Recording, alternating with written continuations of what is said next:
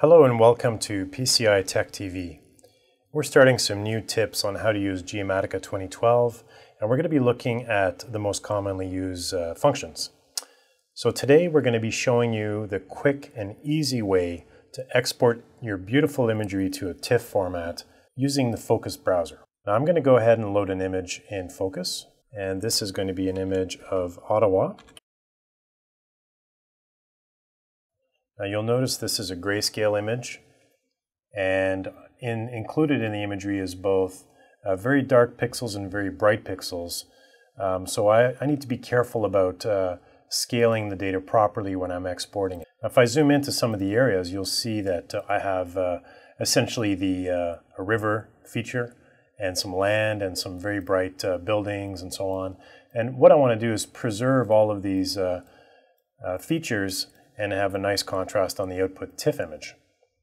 Now, the simple way to do this is essentially to apply the enhancement. Now you can see I've got no enhancement applied here. If I applied an adaptive enhancement, I'm pretty happy with that. I can turn down the brightness a little bit just to make the bright targets appear more obvious on this image. And essentially all I need to do is, once I'm happy with the way the image looks, is right-click on the image inside the Maps tab, click Save As. Now I'm going to specify a location for this file. So I'm just going to go ahead and put that on the desktop. And I want this to be in TIFF format.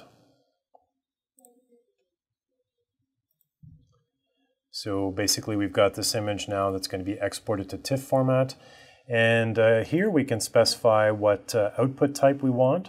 So I'm going to say 8-bit, and the scaling, so rather than having to calculate a histogram and specify the minimum and maximum threshold for scaling, I can just go ahead and specify visual. And what that's going to do is going to take the enhancement that I've applied to the view inside Focus and burn it into my output TIFF. So once I'm happy with that, I just click Save, and that's going to go ahead and export my imagery to a TIFF format.